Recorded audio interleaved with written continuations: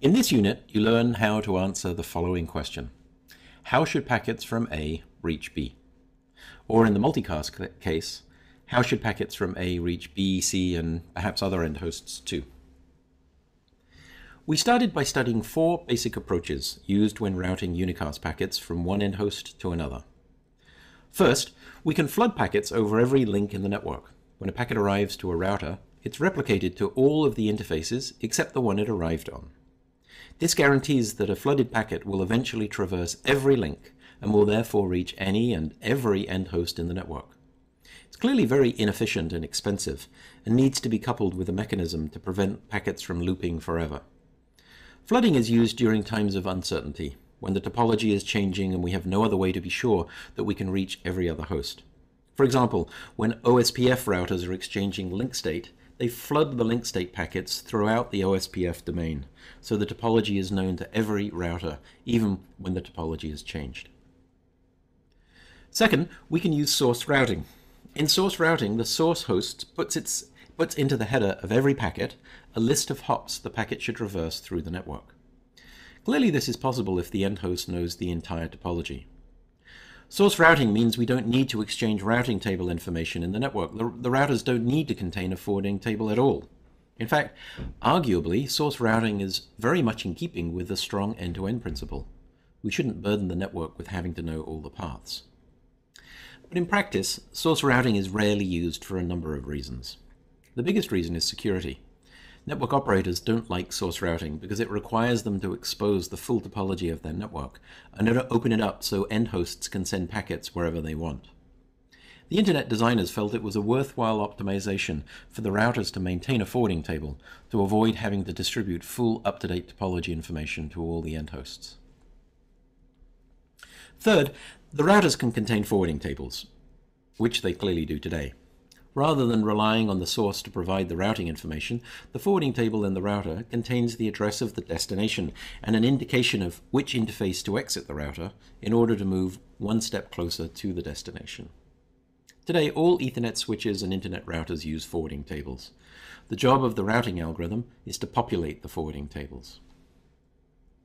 Finally, you learned how unicast routing algorithms usually build a spanning tree with the destination at the root of the tree.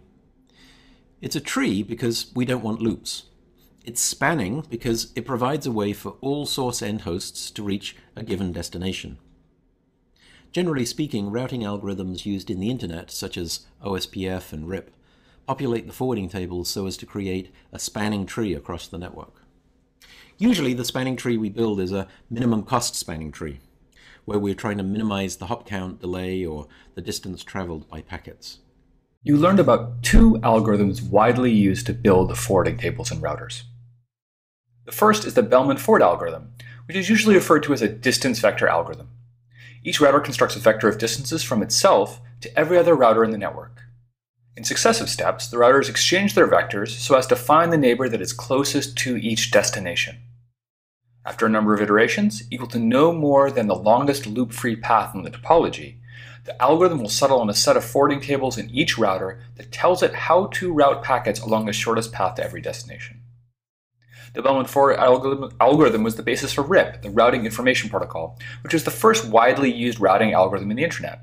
The good thing about RIP is that its algorithm is distributed. The routers work together to build a complete set of forwarding tables. This is important in the early days of the internet, when the routers were assumed to have very little computing power. However, RIP has many problems trying to converge on the right answer when the network topology is changing. We saw examples of the so-called counting to infinity problem, in which bad news travels slowly, and methods such as Poisson reverse to try and overcome it.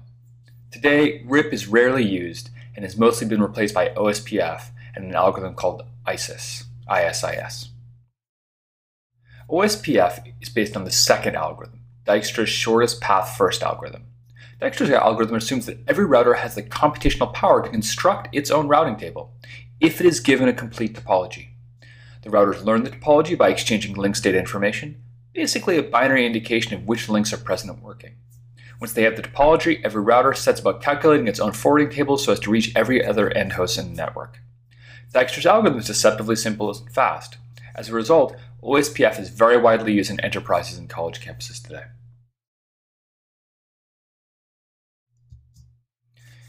In addition to RIP and OSPF, we studied 4 other aspects of routing.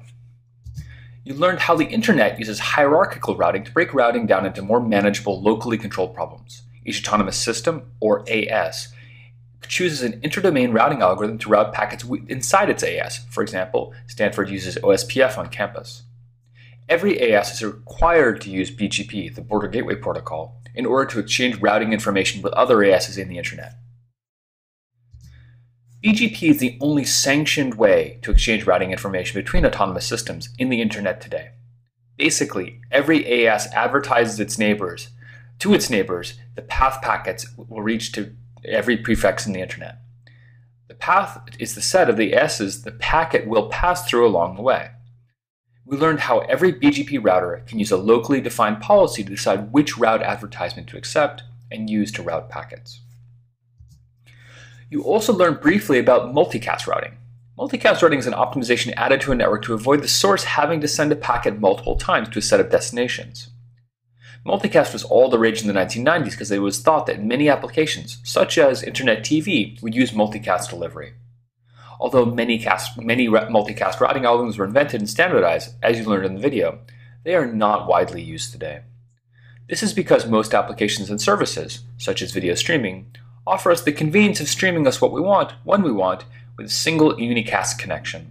Most of the time, there are far too few people watching the same video at the same time for it to be worth supporting the optimization in the network. Finally, you learned about the spanning tree protocol. This isn't actually an internet routing protocol per se, because it is a mechanism used by Ethernet networks to avoid creating routing loops. The spanning tree protocol allows a set of switches to construct a single spanning tree with one switch at the root in order to prevent packets from looping in the network.